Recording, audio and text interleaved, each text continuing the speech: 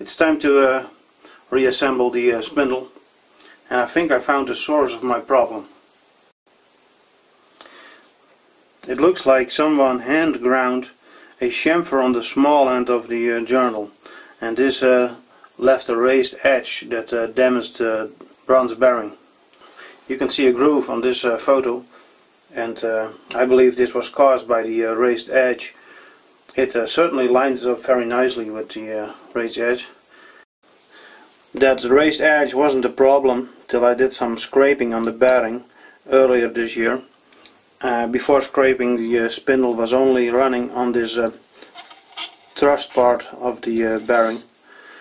So I scraped a bit off, and that moved the journal deeper into the bearing, and the raised edge became a problem. Scraping, however, also improved the deflection of the spindle a lot, and together with some other light scraping I got the spindle running quite smoothly. I thought I was winning, but clearly I was wrong.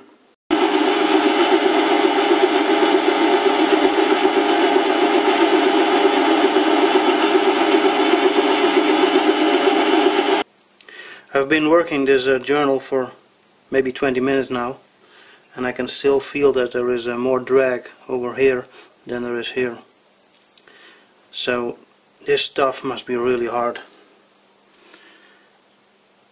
I guess it's better to take off a little extra than to leave a high spot.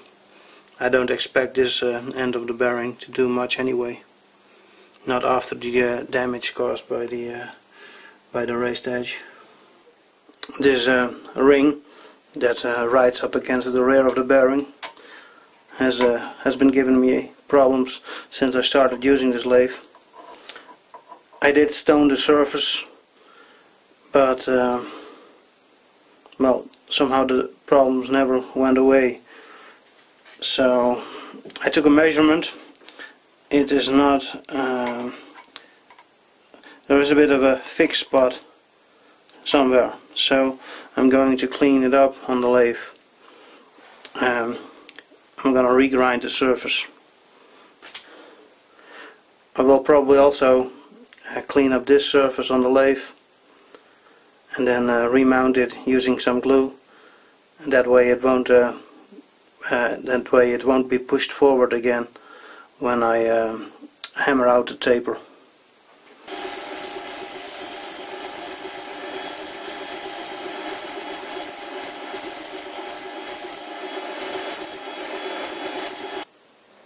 So this is a total failure.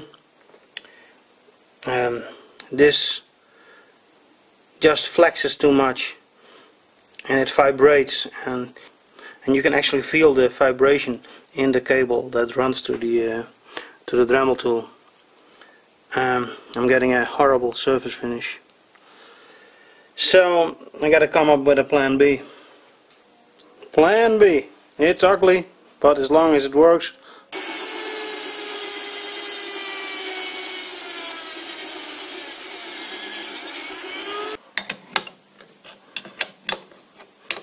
The vibration of the Dremel tool is causing it to move.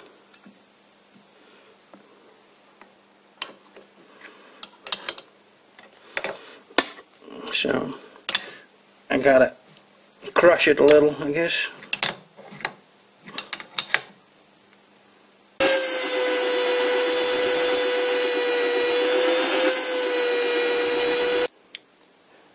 The grinding left a very poor surface finish, and there is still a 2 or 3/100ths of a millimeter thickness difference. So now I'm going to work it on the stone and hopefully improve the finish a bit. That little grinder was just vibrating too much to be any good.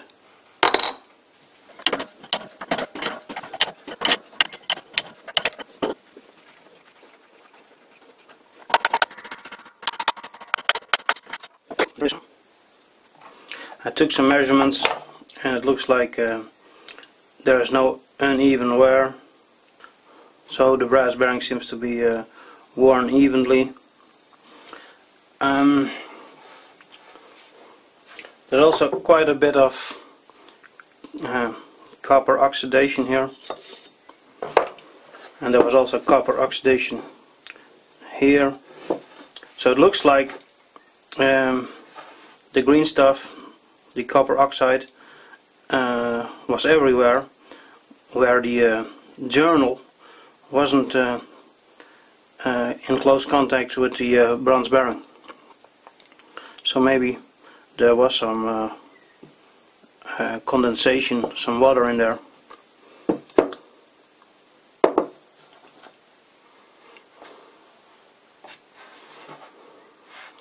So now I gotta see if I can get that out without damaging the bearing.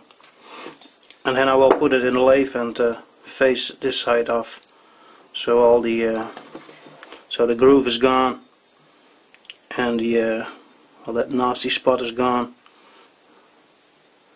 It's only a very slight groove, and all the copper oxide is gone, because I think the copper oxide is harder than the bronze, and might damage the hardened steel spindle.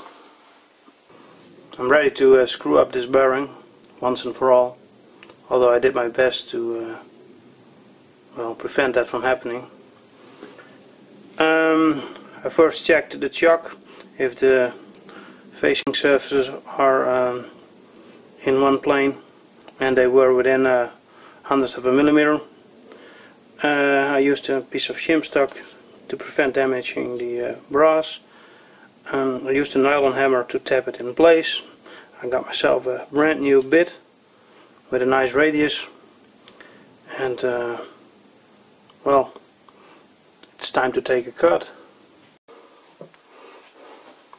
The result looks very good, although I'm not happy, because I measured it with the calipers and there is a difference, and I couldn't measure that before with the calipers, so I don't get it. I even stoned the surface before I put it in the chock. The chock was within a hundredth of a millimeter. The face of the chock was within a hundredth of a millimeter, and now there's maybe, well, maximum a tenth of a millimeter difference. That pisses me off. The surface of this bore is pretty rough. I was expecting something a bit smoother. Making sure I got the oil hole lined up. This Loctite is anaerobic curing, so that means it hardens in a airless environment, and it takes about 24 hours to cure. I thought about using CA glue, but that isn't really temperature resistant.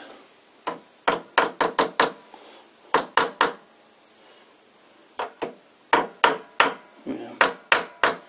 It goes in easy enough.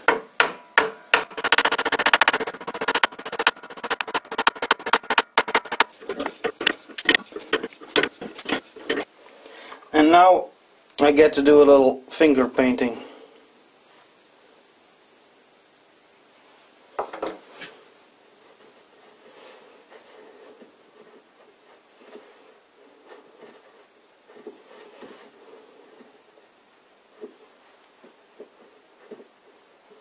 This is way too much.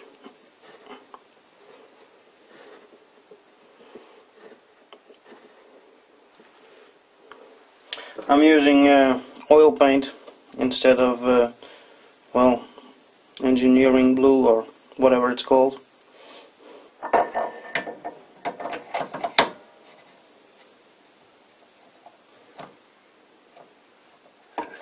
Gotta line up the rear bearing.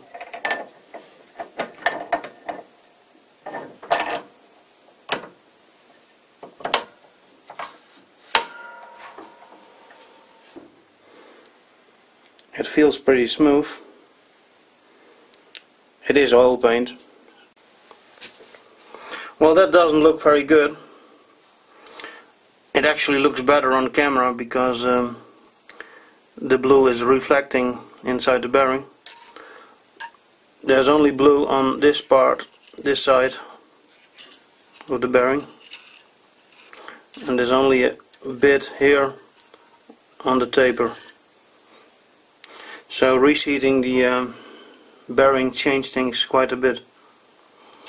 There's hardly any contact in the rear where I ground the journal. When I did my scraping earlier this year, I thought I got it pretty good, but well, now it doesn't look very nice. I removed this protection ring. I was worried it might push up against the bronze and disform the bearing, but I don't think that's the case. So there's a definite high spot here, and I will now scrape that down a bit. And I thought I found a scraper, but it is shit.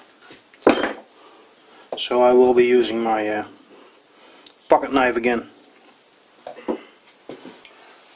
I'm not sure if I can do this with the camera in the way.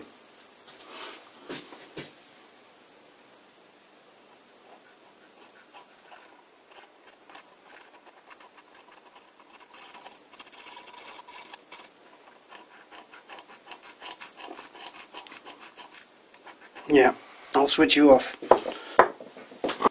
I had the spindle in and out a few times, and I did some light scraping, and I'm making progress because there is now contact almost all the way around on the thrust part of the taper.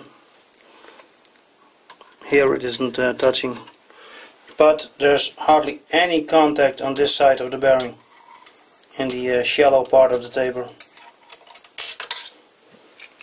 So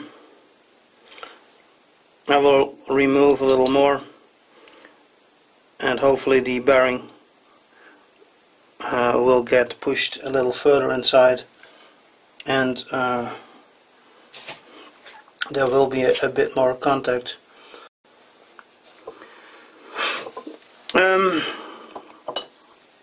I've got good contact on the thrust part of the bearing, but still on this side there's no paint. So for at least 40% there's no contact. That's quite a lot. Now, it wasn't perfect before. This side was also a problem when I scraped the bearings earlier this year, and I'm not sure why it's gotten worse. I think it might be the reseating, but it could also be the grinding I did on the spindle journal, or maybe it's because of the spindle seizing up and the damage that caused. Not sure.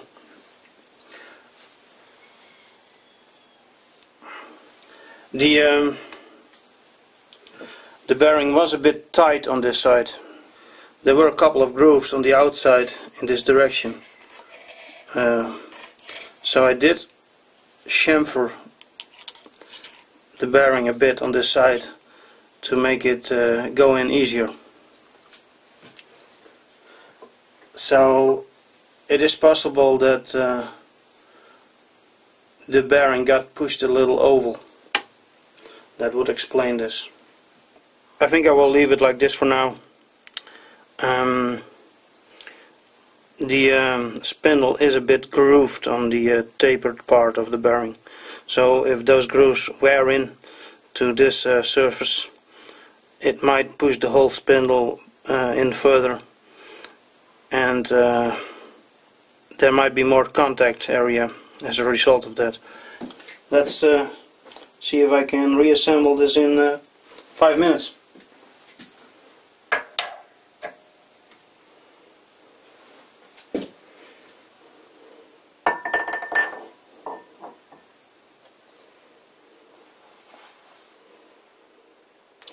There was quite a bit of black rust inside this groove, so I had to remove it with some acid, because scraping just didn't do it.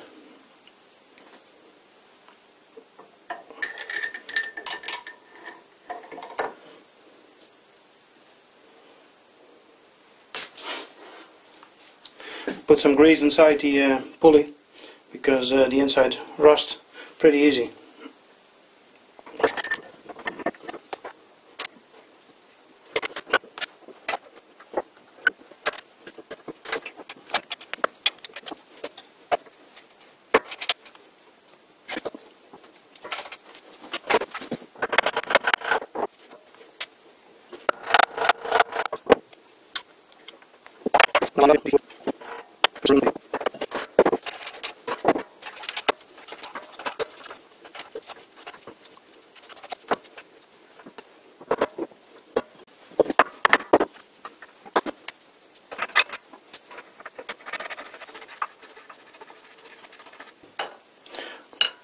I coated this in some oil because this machine surface was already starting to rust.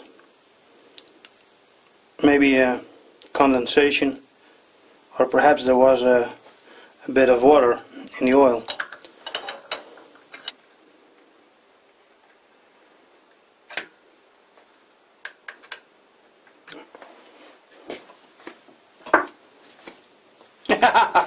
And of course I forget the belt. Oh fuck!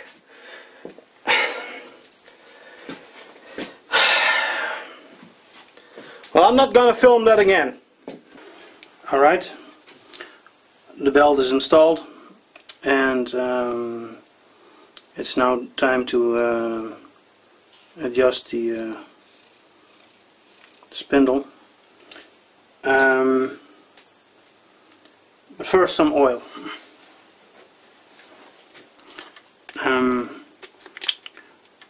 I'm using some ISO 32 hydraulic oil.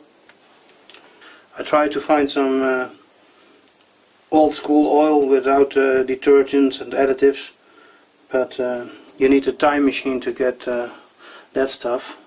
The only thing I could find was for old tractors, and that was a 30 weight oil, and that is about ISO 100, and that's thicker than I would have liked. When setting up this spindle, I relied on feel and heat, so I monitored the heat, and if it got too warm I backed off this ring. This time I am going to put a feeler gauge in there, and that's a 1/10 of a millimeter, and then lock things up.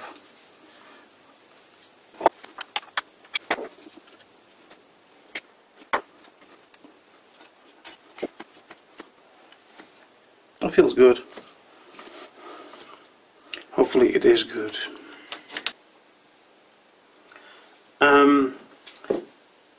The adjustment of the rear bearing works a little different, because the rear journal is basically a sleeve that fits over the spindle.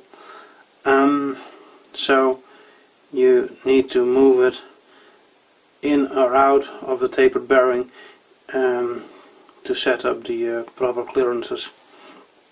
I think I will push it in with this feeler gauge till it starts to bind.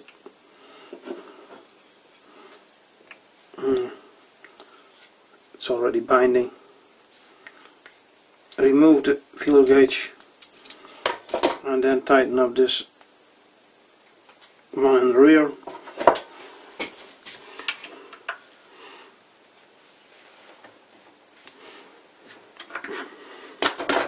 And hopefully that'll do the trick.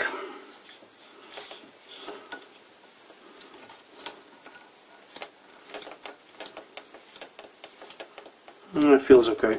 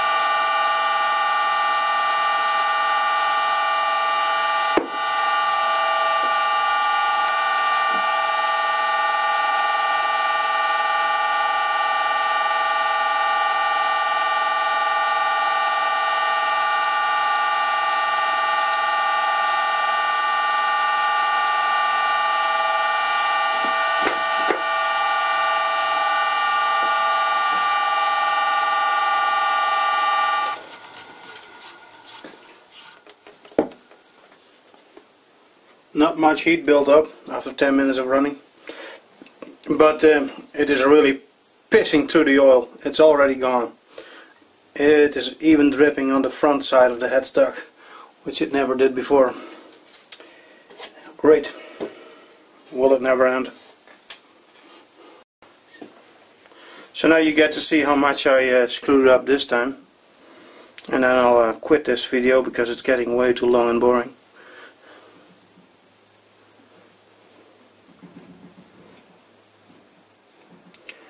Well, I certainly haven't improved things, and I think runout was 2/100 of a millimeters before, and now it is at least 300, so that's 1/100 of a millimeter screw up. The end.